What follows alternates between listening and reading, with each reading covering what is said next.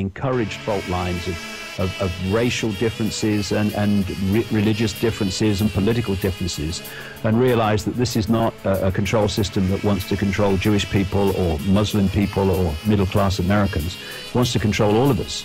And so if we allow ourselves to be divided and ruled across the lines of race and religion and income bracket and all the rest of it, then the power of the many is diluted to give power to the few. We have to come together and come together in an even more deep way by understanding that we're not actually coming together. We are each other. If you go beyond the illusory apartness of this reality and you go into the higher realms of consciousness, eventually you realize that we are just one infinite awareness. Mm-hmm. And this infinite awareness has different points of observation, different points of attention at any point, and those points of attention we perceive as individuality, and it can express itself that way. I mean, you know, people think that when you're talking about one infinite consciousness, that it's like everyone has to be the same. Quite the opposite. When everyone's the same, they are insulting the very idea of infinite consciousness, because infinite consciousness is infinite possibility. That's what it is. It's infinite love, it's infinite possibility, it's infinite knowing. And therefore, to celebrate your uniqueness of point of attention, to celebrate your uniqueness of perception at any point, is to celebrate the fact that we're all one consciousness. That one consciousness is not one uniform blob. It is all possibility, all existence, all happening together. It's the nothing and the everything. It's the everywhere and the nowhere, which is what happens in all possibility. Well, does that then lead into the work that you did began 20 years ago with the idea that the forces against us, call them evil or whatever, then are not really, but are they soul as well? Are they part of us? If they would be, they wouldn't try to hurt us, would they? Well, again, we come back, Patrick, to what I said about point of observation. You know, not every point of observation is from a point of understanding the nature of the unity of everything. So they're just confused. Well, yeah, they're disconnected. You know, if you are sitting in a house and the windows are closed, then you have a sense of limitation and perspective that is confined to that house. And therefore, you're going to see the world and yourself in certain very limited terms. And you might, you know, not get on with other people in the house, and you might even want to control them because of your limited sense of perception and self. But then someone opens the windows, and you realize the house is in a street, and the street's in a town, and the town's in a country, the country's on a planet, and the planet's in a solar system, and so it goes on. You then realize that actually everything is one. Your perspective completely changes. So what we're looking at is entities in a very small box of perception who have lost touch with understanding their true self, and therefore they are acting in incredibly imbalanced ways. Yeah. And you know, these people, it's not an accident. These entities feed us like a hive mind from, I would say, the moon. But there's a lot more to know about that, because Saturn comes into this big time. There's a reason Saturn has so many moons, for instance, and we're going to see that as we go along. Anyway, the hive mind that we pick up, as I was talking about earlier, is anxiety, it's fear, it's ill at ease. Now this is because the base state of these entities is fear and insecurity. All these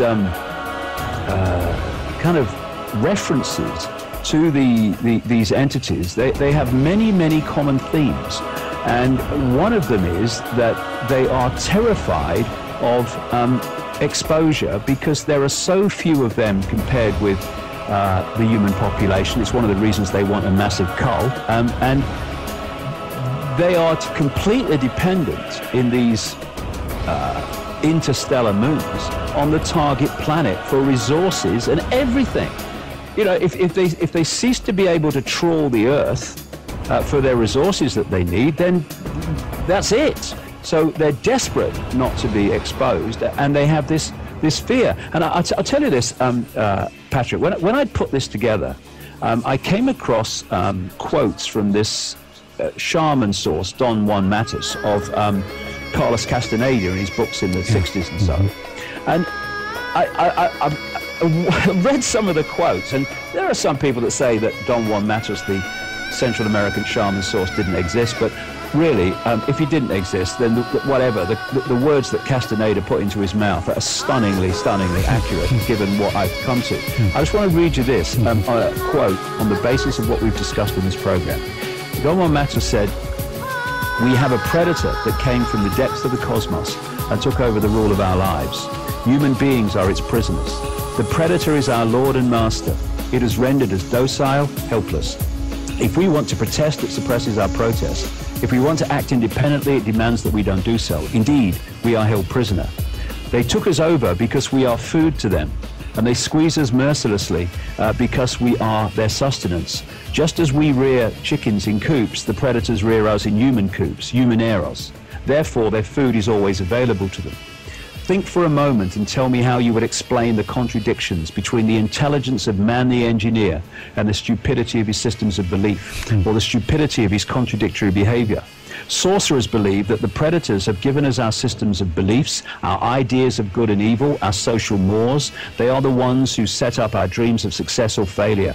They have given us covetousness, greed, and cowardice. It is the predator who makes us complacent, routinary, and egomaniacal.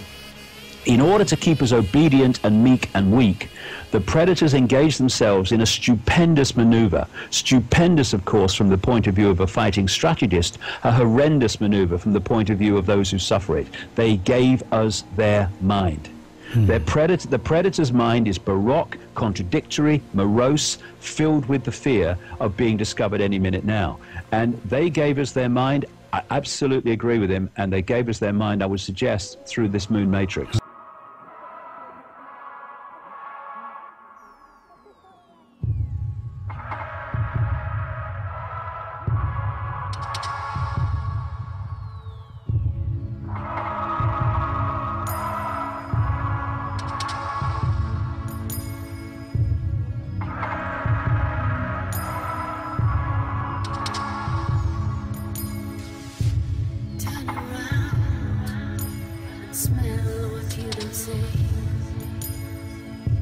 Close your eyes, it's so clear.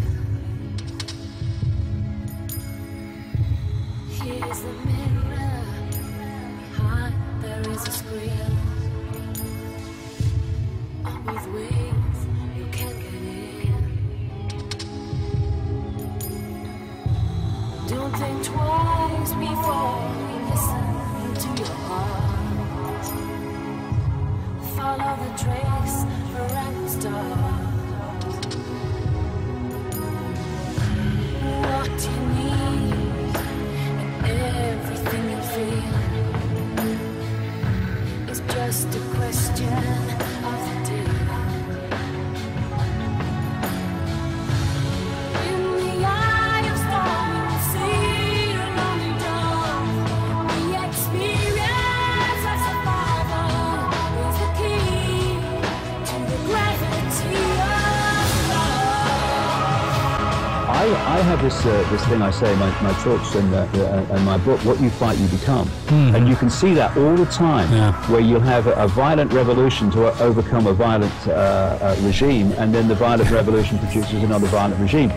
Because, as Einstein said, you cannot change problems with the same level of consciousness that created them. And this is why we need an expansion of consciousness, another point of awareness, the point of awareness of our connection, or infinite connection, and then we'll see each other and therefore the world in a very different way. But no, absolutely, the biggest loser when someone falls into the trap of hate is the hater, because it eats them away emotionally, vibrationally. It eats them away. And what does it do? It's like, you know, you have a protest in Greece at the banks, and 3 bank employees get killed. Well, we've moved on, haven't we? We've moved on. 3 people are dead, and everything's moved on. Okay, let's have a fight. You want to fight for freedom? Okay.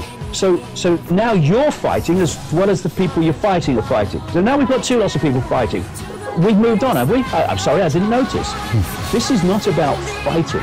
It is about taking our power back, and a fantastically fundamental part of that is ceasing to cooperate with our own enslavement. We do this.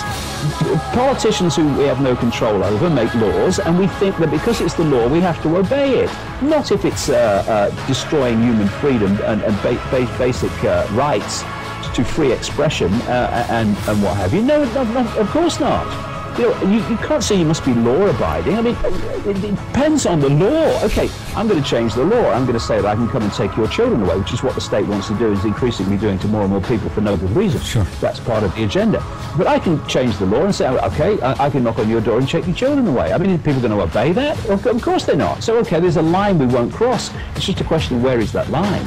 And that line must be any law which is not there to serve humanity, not to be beneficial to humanity, not to protect humanity, but to enslave them and take their freedoms away. That law must not be obeyed. Otherwise, we might as well just put our wrists out, Patrick, and let them put the chains on now.